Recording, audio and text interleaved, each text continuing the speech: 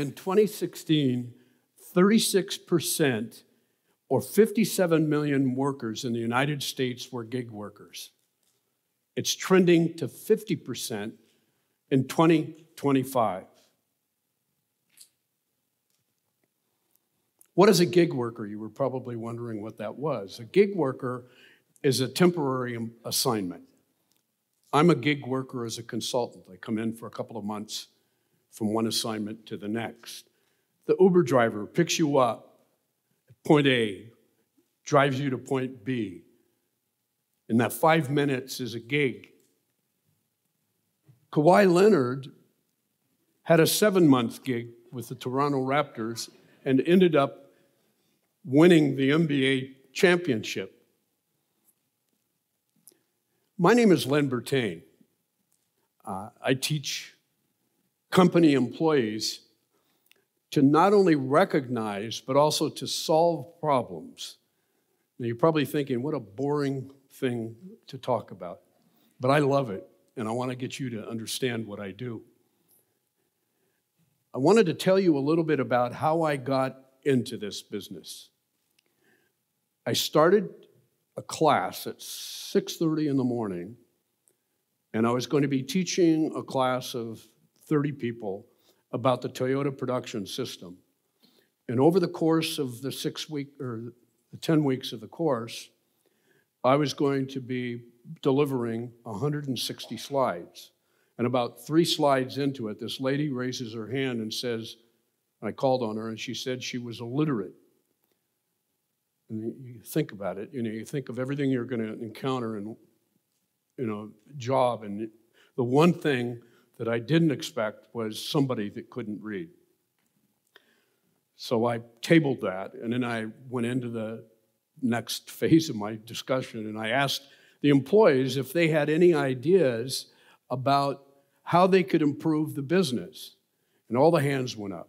So I called on the first guy, and the first guy turns around and looks to the back of the room and gives me his idea. The second guy does exactly the same thing, and the third guy, and I put a hold on, something's going on here. Well, it turns out there was some manager that would sneak in the back of the room they were afraid of, and they didn't want to have him do anything to them in a reciprocal or in a reprisal kind of a way. So I went up to the board and I put no blame up there, and I've since trademarked that, because that's the way you start any kind of problem-solving session, no blame. And I wanted to talk today about the gig worker who is sometimes a remote worker, and he can be on the bottom floor of a building when the main floor is 20 floors up, but they're remote usually. And I was going to try to present to you in a way that we could incorporate them into the problem-solving process in businesses. And so I wanted to start with the 5 pillars that we've used over the last 33 years of problem solving. And we started with that first class of no blame as the first pillar. Then we have empowered teams. Now, the reason you want empowered teams is workers want to participate, no blame aside. They want to participate, but they also want to accomplish something, and they will be able to accomplish something if management empowers them to actually complete their project and implement the problem solution that they've developed. But one of the side benefits of that was a lady that couldn't read. She could join the team. She couldn't read, but boy, she could talk. And there was another sidebar here that we were able to take advantage of. In California, we have a lot of English as a second language people, and we're able to incorporate them into these empowered teams because the team members will support them. We also are looking for high ROI projects, and so the way I established that was saying, okay, you have to come up with $100,000 at least of problem value that the company would experience over the year if that problem stayed in play. but you can't spend more than $2,000. And the ratio of $100,000 to $2,000 was what, 50. So that's a high ROI. Well, they could spend more money, but they had to still maintain the 50 to 1 ROI. We have a 6-step process, and the fun part of that is that Galileo, 350 years ago, is the one that discovered this process. You identify a problem, you come up with its root cause, and then you do the high ROI, find out how big the problem is. Your solution has to conform to the high ROI objective. You present the idea to management, and then you implement it. Now, we have a fifth pillar of our problem-solving methodology, and we call it the 567 problem solving. I can't see anybody, but if I'd asked you if anybody in here knew about the 80-20 rule, would any hands go up? If you are, then that's fine.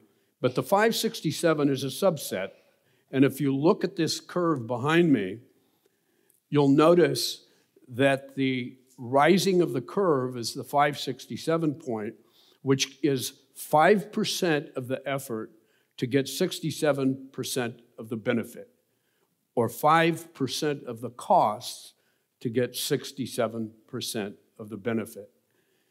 And we've used that over and over because when you implement that, you take a small bite of the problem and you get tremendous leverage, and that's what we're focused on. My mantra is that I respect all ideas, and the reason I do that is that my clients get tremendous benefit from that, and the people become truly motivated to support my effort to help them solve problems. Let's look at work. What is work? Work is what you do when you come into work on a daily basis is probably solve a problem. A typical worker might come in, see a note on a desk, the largest client package they were expecting didn't arrive.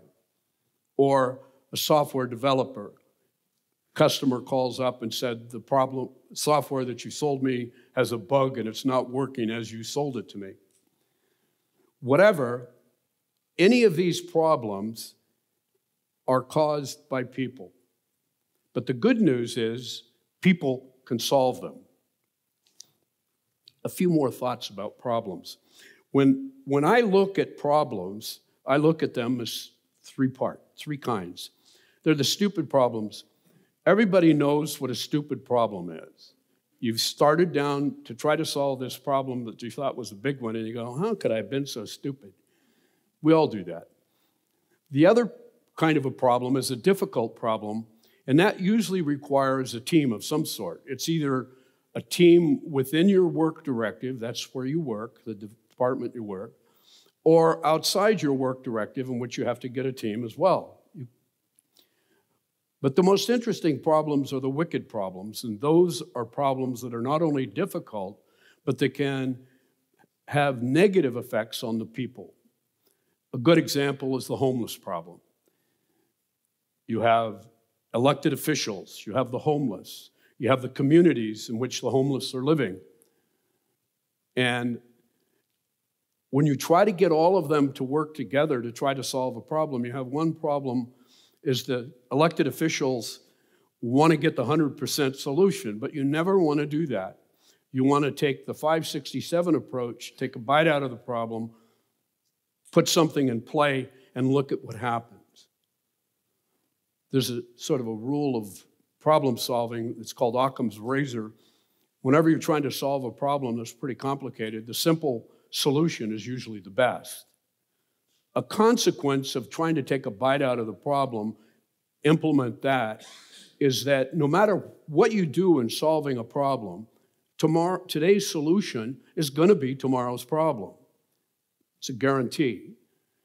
So what you try to do is implement don't spend a lot of money, do the 567, and keep incrementing progress on the ultimate solution.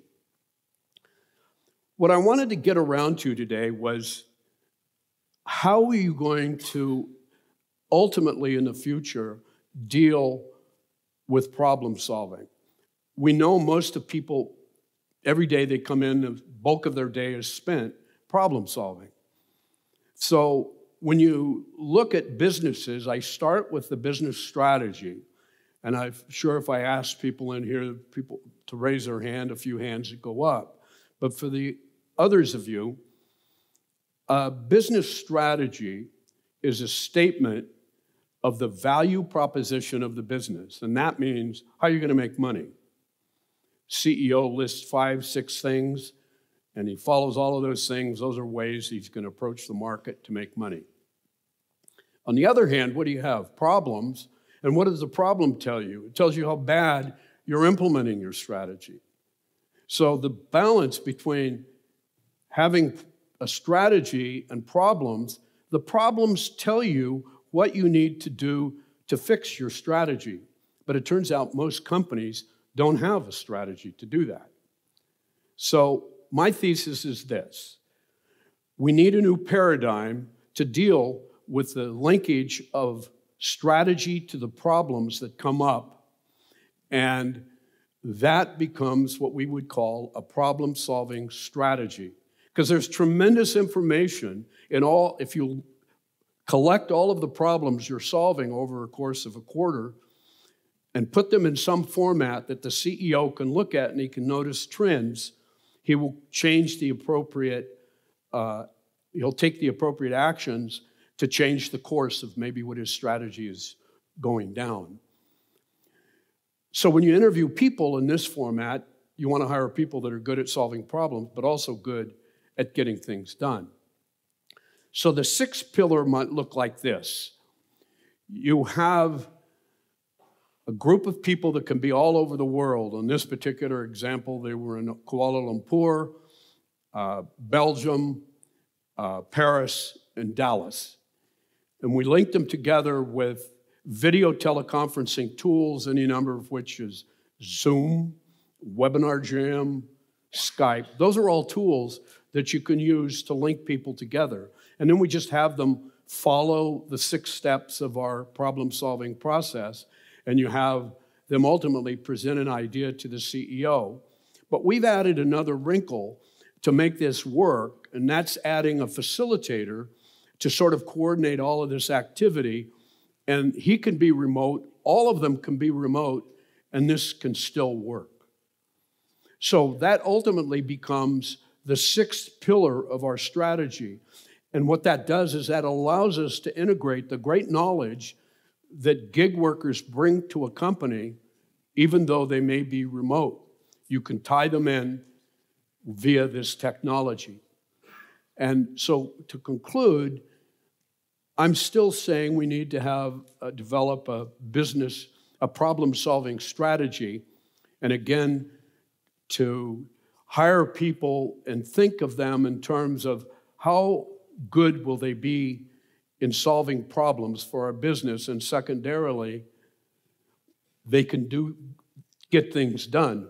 You know, and what's interesting about all this, if somebody is good at problem solving, you know what?